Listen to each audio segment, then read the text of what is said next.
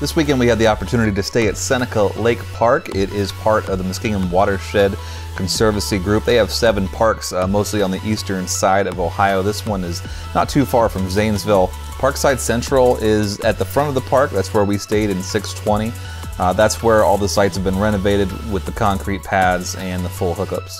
There's a large beach area along with a brand new bathhouse, picnic area, a shelter house, couple shelter houses, along with a playground. One of the things that Muskingham Watershed does when they're renovating the parks is they grade out onto basically a hill so that each section of sites still has that water view, even if you're not right on the water. The only negative item for us was the AT&T service was a little bit weak on the data side, but we were still able to do phone calls, texts, and emails. With the incredible views, the large pads, and the full hookups, this is a place we will definitely be back to.